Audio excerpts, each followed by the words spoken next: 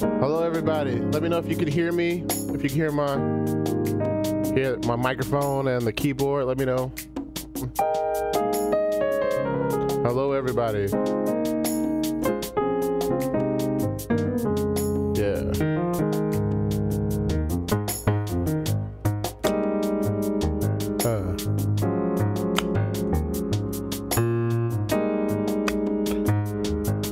Yeah.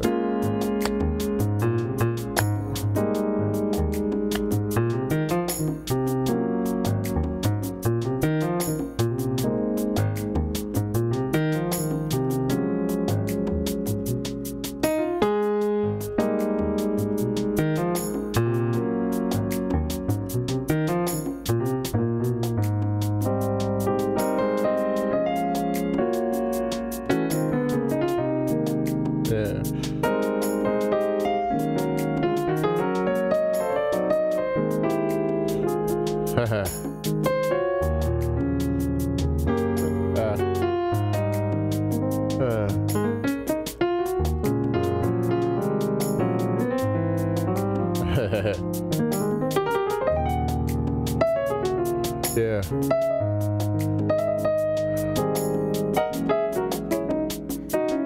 Hey, everybody. I was just sitting here. Actually, I just got back in from a recording session, and I was on the drive home. I was thinking, what is the most important skill? And I thought, you know what, why don't we have a conversation about it? And I know it's been a while since I've been on. So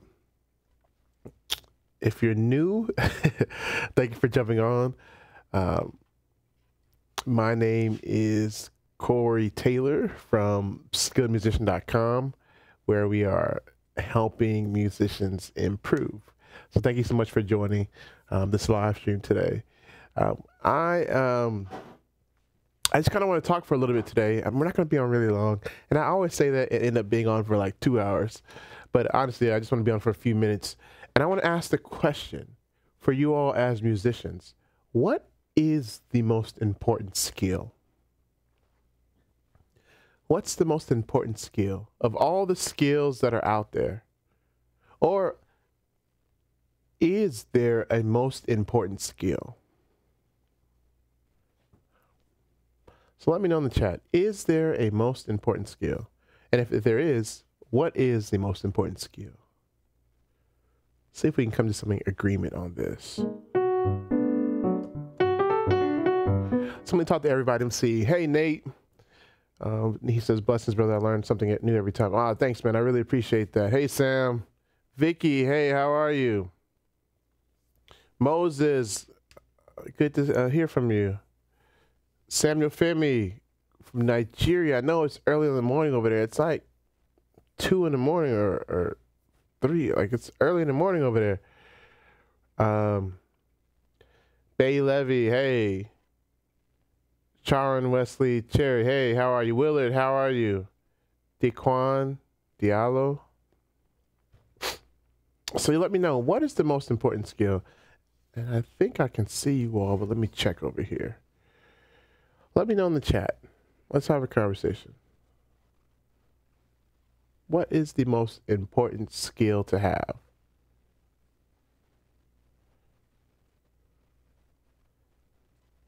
Let me know. And let me check over here because I'm not sure if you all are typing and I'm just missing it. Or let's see.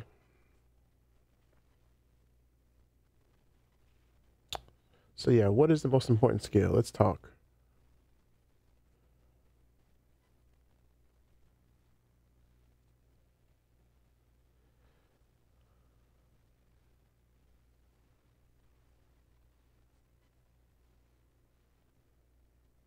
Okay. All right. I'm trying to see if there's anything wrong with my chat. Is there something wrong with my stuff? Can y'all hear me? Let me know if you all can hear me.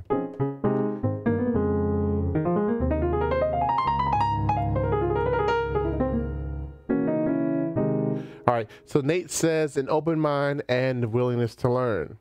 All right, those are two good ones. right. Anybody else?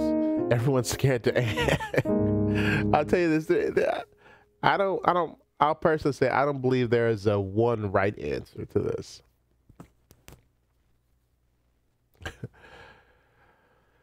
Lau says listening. That is a great one.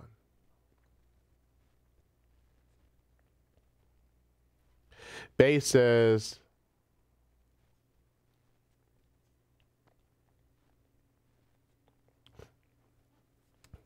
Nate says training your ears is a big one too. Nate says scales. Anybody else? Anybody else?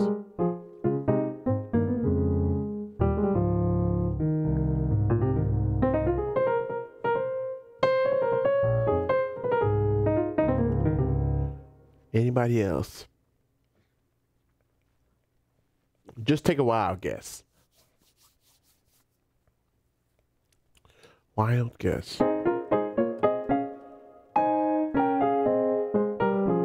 Nate says muscle memory, which comes through practice.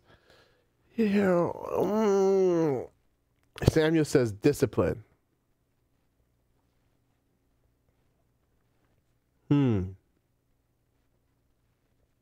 All right, that's a great answer too. Discipline.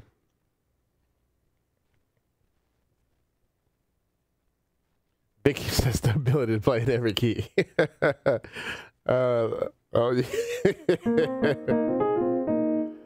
Bay says harmony skills.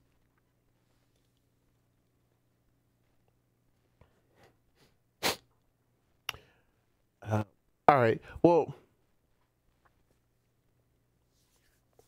those are all great answers. But let me see. Here's the conclusion I came up with.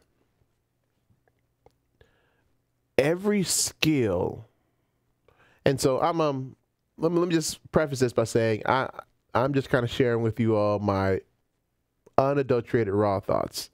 So I wanted to have a conversation with y'all because you all are really, really intelligent musicologists, if you will. So we're just having a conversation here. But I think there is no skill that is separate from another skill. So I don't think there's one most important skill. I think there are many. Now I think there are some that precede others. Like having discipline, as someone Lao Yik Singh said. No, not who said discipline. Samuel Femi said discipline. I think discipline is really, really important in order to accomplish anything, to do anything. Hey, Gordon. August says ear training skills. Okay. I think listening. When I first thought about this to myself, I said listening has to be the most important skill. But listening by itself, you just become a great listener of music. But there has to also be the actual skill of executing the things that you have in your head. So I don't have an exhaustive list. Normally I come on and give you like an exhaustive list of some things, but I just want to talk today and let's think through some things. I think listening is one of my tops. Discipline as well. Having an open mind is a great one. Willingness to learn is a great one as well. Yeah. So I think the conclusion I want to say on it is that in your growing, in your grabbing skills, and maybe I could do another video where we talk in depth. We're just having fun and just kind of talking right now, but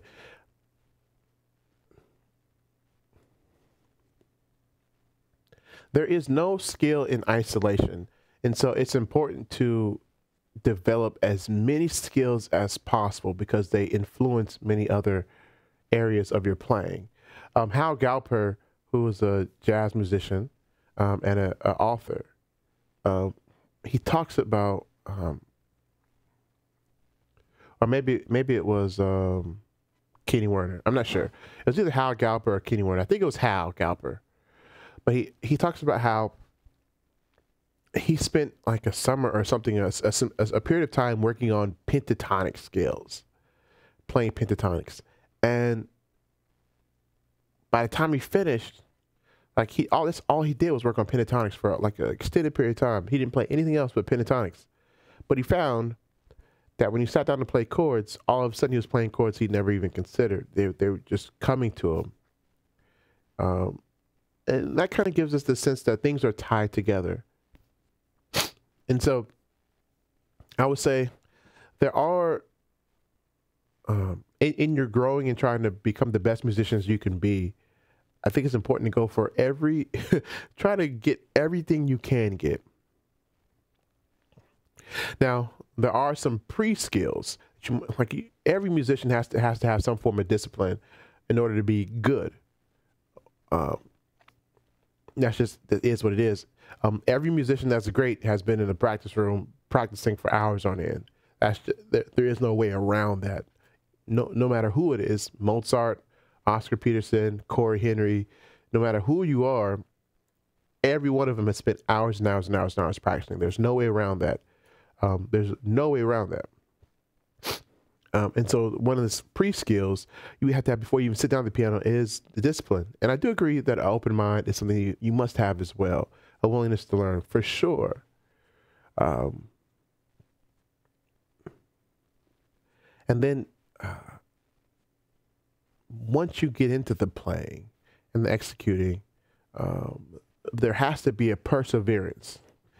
So many of us give up after we start and don't persevere through the hard stuff. There's so many things, challenges that come up musically that many of us don't persevere through.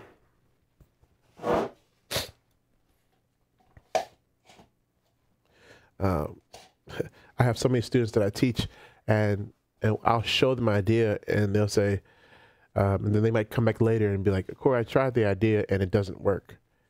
And well, show me how you tried it. And they'll show me how they tried it. And it's like, did you try anything else? Like, no, that's it. It's like, okay, well, like persevere through that and find more as if your life depended on it. You know, then you'd really find some cool things. I think listening, being able to hear and play. So play what you hear and all the skills required to do that. So I would say ultimately, I don't think there's one most important skill. I think there's a whole bunch of skills we have to do. And so we should always be working on working on the skills that we're struggling with. A lot of people struggle with discipline and motivation. As a matter of fact, I just put a video up about that. And if you ever want to achieve your dreams, I get it, but we got to discipline ourselves and just make sure that we do it, we make it happen. Y'all give me some more. I'm kind of just talking and sharing what's on my heart at the moment. But y'all give me some more skills, like must-have skills that you got to have to be a successful musician. Y'all share some more with me. And maybe I'll just play a second while y'all are writing. Mm.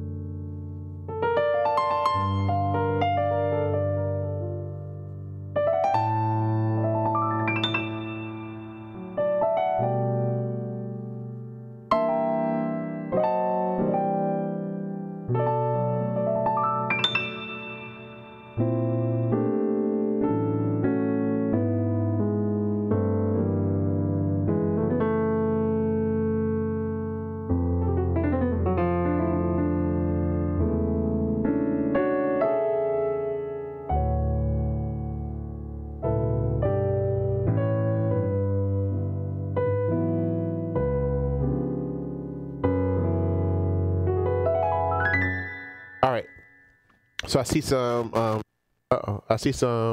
some good suggestions. Improvisational skills. Those are important. Ear training, proper technique. Those are all important.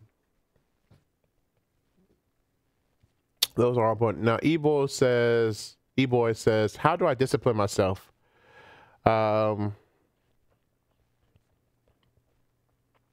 the first thing, something I mentioned on the previous video is you got to determine your motivational style.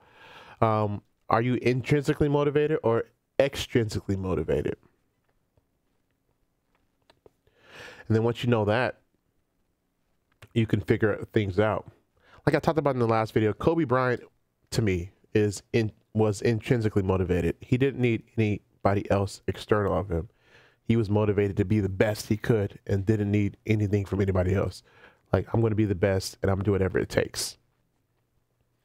Michael Jordan is one that seems to be extrinsically motivated in the sense that he always is looking for the person that said something bad about him so he can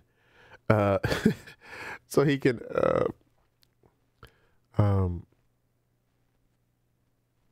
motivate him. So the first thing you need to do is figure out what's your motivation style. For me, I'm mostly extrinsic, but I am intrinsic as well. And so I like to have, I create accountability in my life. That's the way that I ensure I practice. So if you're internally motivated, you just practice nonstop, and you don't need anybody else to tell you to practice. Like Corey Henry, all day just playing. He talked about, what was his 8th grade year? He dropped out and just played all day, every day. There's stories of Eddie Brown, he's like a prodigy in gospel music. Like, practice like 12, 16 hours a day.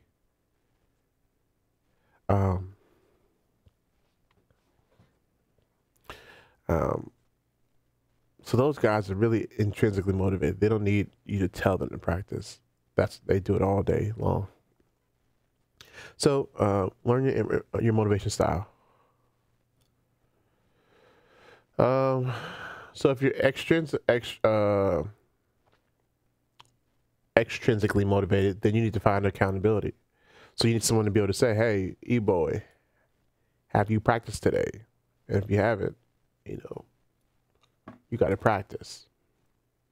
I used to have a contract with my friends that if you didn't practice today, you had to pay money. You had to put money in the pot. Whoever practiced the most that week won the pot of money. And so we were practicing nonstop. So have somebody help hold you accountable to practice. Okay, let's see. Time, rhythm is important. Yes. Figuring out what to practice and how to practice. That's important as well too. And here's the thing: during this pandemic, and I've been following the news, and they're talking about more lockdowns are to come. There are going to be more lockdowns. Like, listen, for the musician, this is your time to really grow. This is your time to grow and like make tremendous strides. I'll tell you all this. One summer, I was in college, and one summer I was an electrical engineering major, and during one summer I decided I was going to practice every day, a lot. And I came back from a summer internship, and when I got back,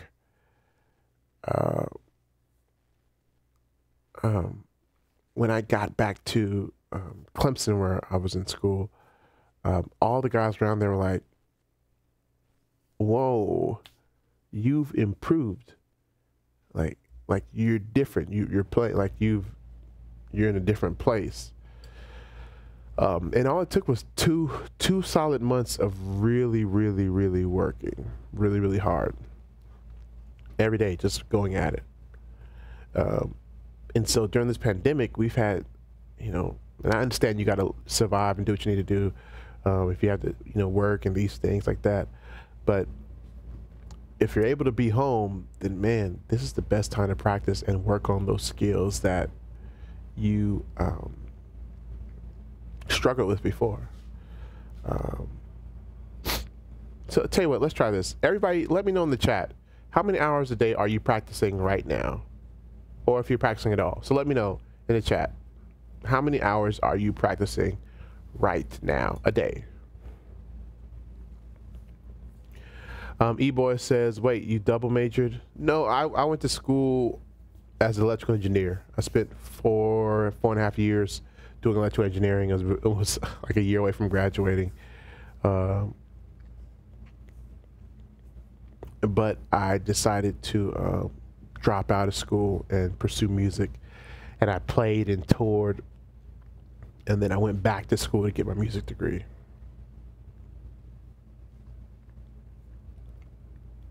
So Chris says he's practicing 2 hours a day. That's great. That's great.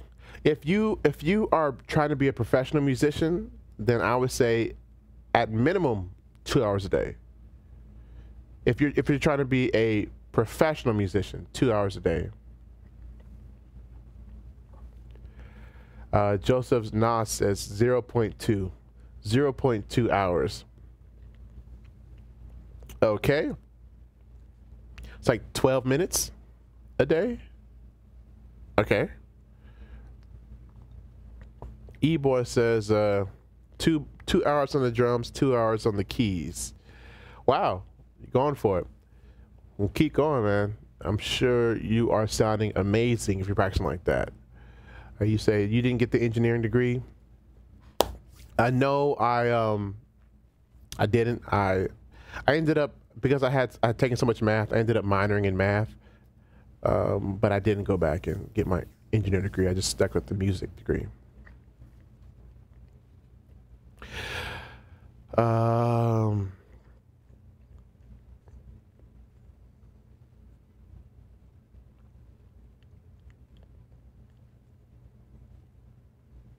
Sebastian says 30 minutes daily, more on the weekends. Okay, cool. Protocol says purpose, plan, and action, systemized approach. Studying outside areas of outside music to enhance your overall understanding and grasp of the tools. Okay, cool. I agree. Practicing without a plan is wasted. The content and focus is the most important. True, you should have a plan. You should have a framework, a plan. Of practice, for sure. Zach says every day, less than an hour of real practice, lots of undisciplined noodling. Okay. Perry says, I practice like 2 hours a day. Okay. So we have a lot of people practicing 2 hours a day. Maybe.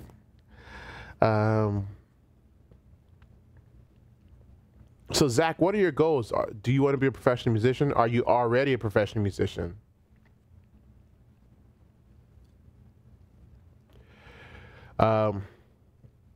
Protocol says 10 focus minutes is more powerful than 1 hour. Yeah, I agree. But an hour of focus is better than 10 minutes of focus. And so we're assuming that this is focus practice.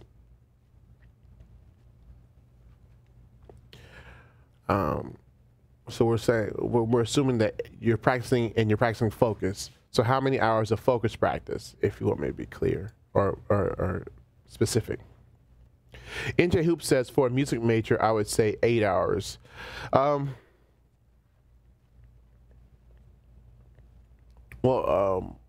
Instances before professional should be about 10. Well, there are varying views on this, NJ Hoops, about how long a musician should practice. There have been studies that shown after 4 hours of practice, the gains are minimal. So they say the sweet spot is somewhere between 2 to 4 hours for a professional musician. Anything beyond 4 hours is the gains are minimal. With that said, though, that's the theory. But with that said, everybody that I know that practiced more than 4 hours a day, I was practicing 8 hours a day, like a job. Uh, Either one of two things happen. They rose like a rocket ship, and then flamed out really really fast, like flamed out really really fast, or they are some of the best musicians you ever heard in your life. So another theory says about 4 hours is the max, but it is what it is. So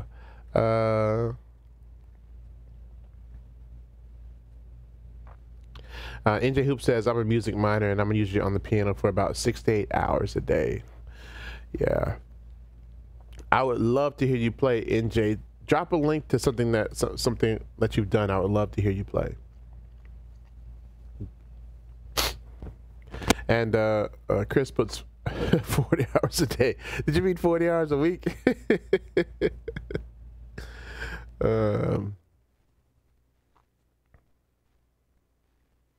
Wait.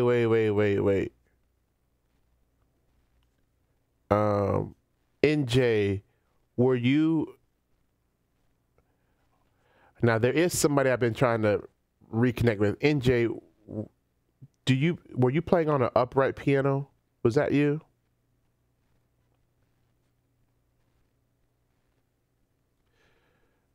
Like an acoustic piano, or I think it was upright. Was that you, or was that someone else?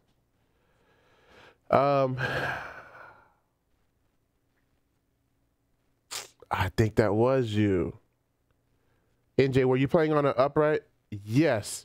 We need to reconnect.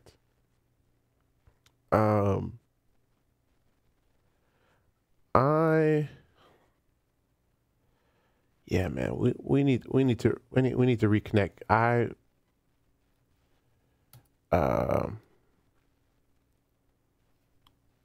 Yeah. Yeah,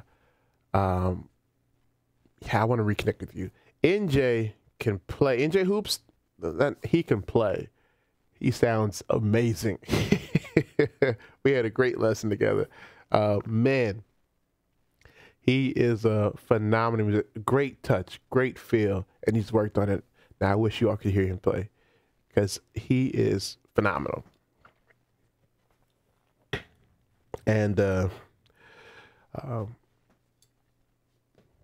with just a little tweaks, just a little bit of work, he can be one of the next great ones. For sure. Just a little tweak, he might be one of the great ones. So all right, I'm going to send you an email.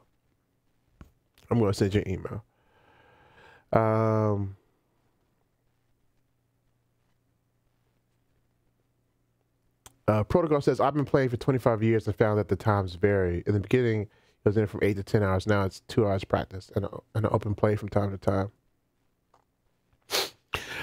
Yeah, and things change. During my college years, I practiced a lot more than I do now. Now, with 3 children and wife and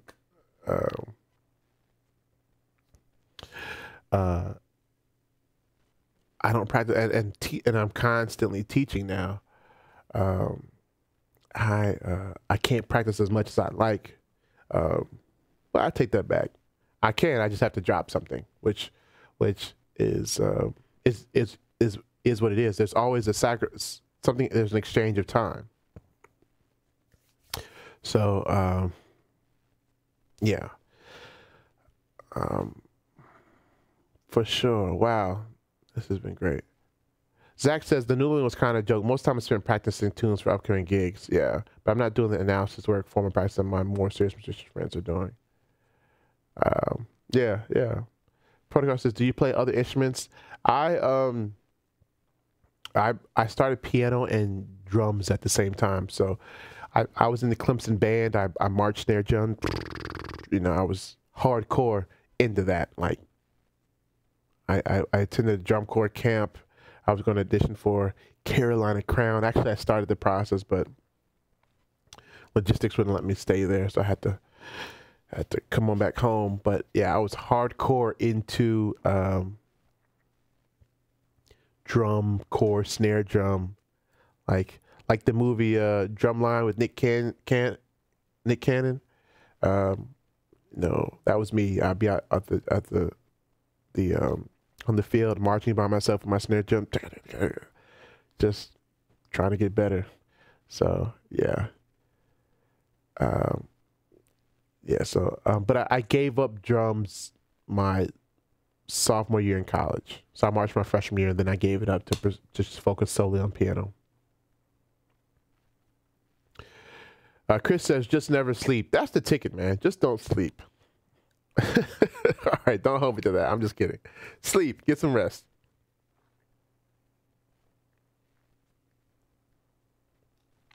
Yeah, Ramona says, I will admit that it's hard to practice with 3 kids in 3 different grades and doing the virtual school, but I still get my work in practicing. Exactly. Like, you just got to make the commitment to get your work in. You know, so, you know, it might be that you don't have the like before. I could practice for 6 hours straight, nonstop, and no interruptions. Right now, that's not the case. So you find don't look for the big spots. Just find the little things. Like there's a 10-minute spot right here. I'm going to practice. I'm gonna wake up 30 minutes early so I can get 30 minutes in of practicing. I'm gonna do 20 minutes before I go to sleep. Instead of watching that show, I'm going to practice during that show time.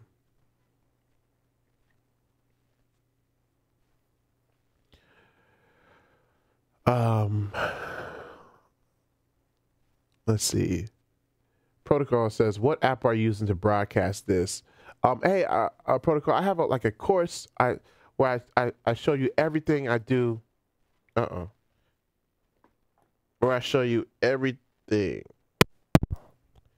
So if you're interested, go to skilledmusician.com and go to the store, and I have a course there where I show you everything I use, how to do it, how to set it, how to do everything I'm doing and more. That's pretty cool. NJ says, Corey, I'm gonna shoot you a call tomorrow to hash out some details, but we definitely have to reconnect. Yes, let's talk. I really want to yeah, I really think NJ, that you could be the next great one. I really do. And ever since our lesson, I've been thinking about thinking about working with you and helping you. All right, y'all see that 05/30/2008. If you don't know, that's my wedding anniversary. That's the date I got married, and that hi honey is my wife. So hey, beautiful. The Bible says, a man that findeth a wife findeth a good thing, and I found a great thing. My life is immensely better because I have my wife. She is the love of my life, my best friend, and a godly woman. These are hard to find. So if you found one, this isn't a love channel, nothing like that. But if you found a good wife, a good woman, cherish her. All right, Protocol says, I appreciate your assistance. Great chat. Yeah. Okay. Yeah, NJ, definitely. Let's connect. Let's make that happen.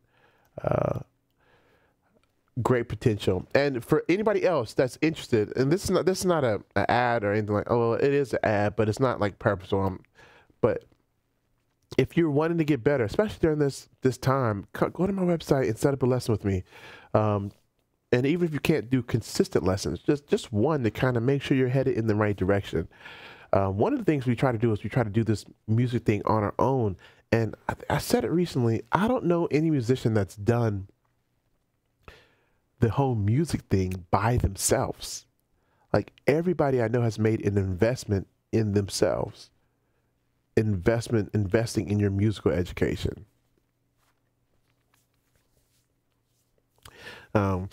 And oftentimes music gets a bad rap. And people think investing in it makes you less, but it doesn't. Everybody I know has had help, has somebody work with them. All of them, all the best. Yeah, like in everything in life, you know, we invest. I'm trying to think of something that you don't invest in. Like my wife is a counselor, and every year she has to get credits, you know, continuing education credits. So she has to pay for courses, you know, to keep her things up. You know, no matter what you want to do, you want to be a doctor, a lawyer, these things you got to, you know, invest.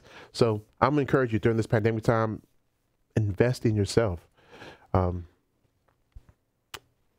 it doesn't have to be a me, you know, just invest in yourself. And because I truly, like, honestly, I want to see everyone that I come in contact with become the best musicians possible. And part of doing that is really investing in you. Like, I'm going to, like, you hear about athletes all the time that say, you know what, I'm going to bet on myself that this year I'm going to play really, really well, and you're going to have to pay me more than you would have paid me. So make an investment in yourself, and I think it'll pay off greatly for you. Moses says, Corey, you have made me so eager to hear NJ Hoops play the keys. He's phenomenal.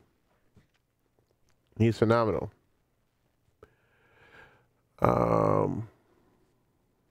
Protocol says, your voice leading video helped me understand some of the gospel techniques and approach. Question, have you ever captured yourself playing in that pinnacle moment that people rarely get to witness?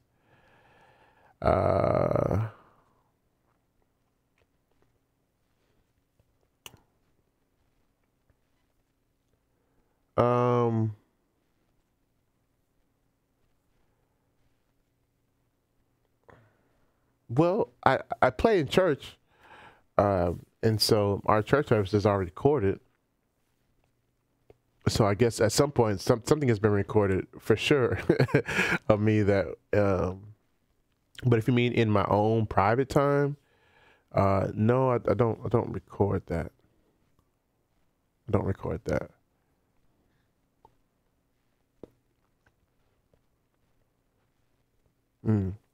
Yeah, it's a great question. That's actually a great question.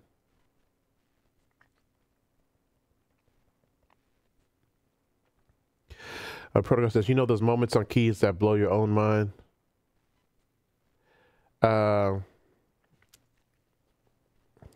you know what? Well, I'll tell you this. If you ever see me playing, especially in church, and I'll tell this to you all. I've said this before, and I'll say it again. In church, when I'm playing, I'm constantly praying. I'm praying, you know, God, where you want me to go? Let me play what you want me to play. And sometimes I'm playing, and I don't realize what I'm playing. And I'm like, what am I playing? And then people will start singing what I'm playing before I know what I'm playing. And then I'm like, oh man, that was the perfect song. I would have never thought of that. And I'm the one playing it. It sounds weird. But you know, I believe, you know, God has helped me in those moments. So those times really blow my mind.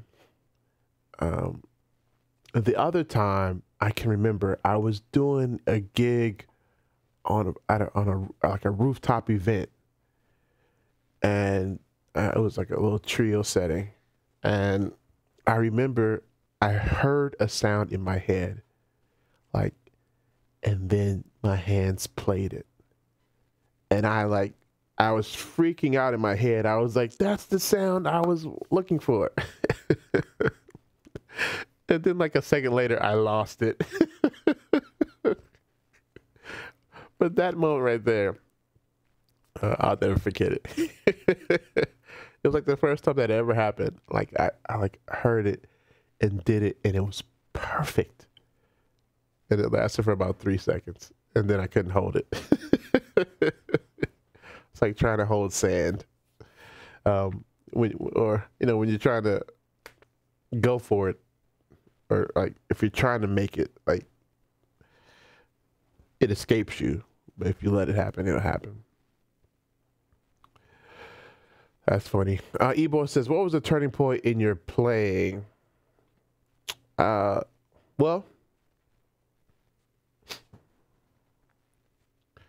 I remember I talked to a trumpeter. His name is Marcus Printup.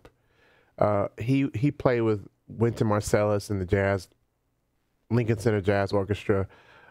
He's a phenomenal trumpeter, and he went to high school with one of my band directors, and so I got a chance to connect with him. And I asked him, like, how did you get good? How long did it take you to get good? Like, where you went from being like an average trumpeter to like being like good. And he was like, 2 years of consistent practice. 2 years of consistent practice. And I was like, I can do that. I was like 19 at the time. I said, I can do that. And that's what set me off. And I started going. And it didn't even take 2 years for me to make a really huge jump in my playing. It took 2 months to make the first jump.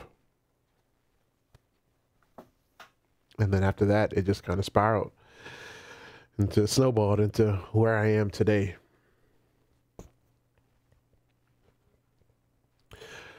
Oh, man. Well, you know, I said I wasn't going to keep you on long, and I've been on for 45 minutes. I was only planning to be on for 15 minutes. I'm on for 45 minutes. Okay. So listen, y'all, it's been great talking to you all. As you all know, we've been in our premium membership, and we have a lot of great content out there in the premium membership. We have, and we're getting ready to open up access to the membership again. We've closed access to only those who are in it can be in it right now, but we're going to open it up again to the public shortly. So if you're interested, I have a link in the description box called the Early Bird Waitlist. And you've heard me mention this in other videos, but we have some special things for you all on that Early Bird Waitlist that you should definitely take advantage of. So just all you gotta do is put your name and email address on there, and we have some really cool surprises for you all. But I am really excited. I'm really, really excited. We have some big things coming, and this year, well, we got. I can't give it away. I was about to give some stuff away. I almost slipped. I almost slipped. I will not slip. Woo, I almost let some cats out the bag. We got some big things coming though, so you all stay tuned. Protocol says, I'm in Australia and so glad to be with you right now. Thanks for being on. In Australia, it's 10:40 in the morning, I believe. All right. Chris says, much love, bro. Oh, thanks, man. Thanks, Chris. Much love as well. All right, you all. Well, this was great. So until the next one, be blessed and happy practicing.